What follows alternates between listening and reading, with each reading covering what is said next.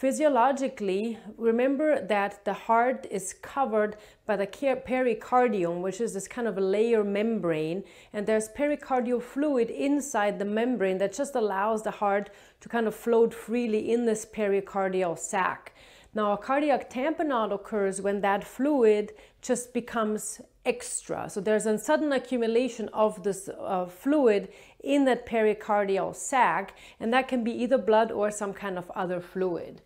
Usually that volume in the pericardial sac is about 10 to 20 milliliters, so very small amount. And even a little bit amount of extra fluid can lead to some serious problems here.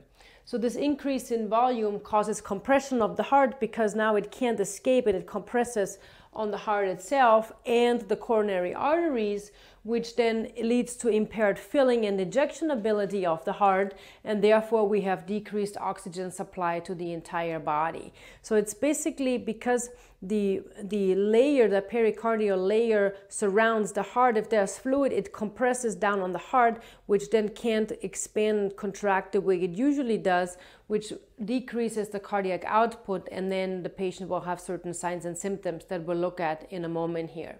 So if we look at this graph here, I've drawn a heart with the 4 chambers, right atrium, right ventricle, left ventricle, and in black is just the heart muscle itself.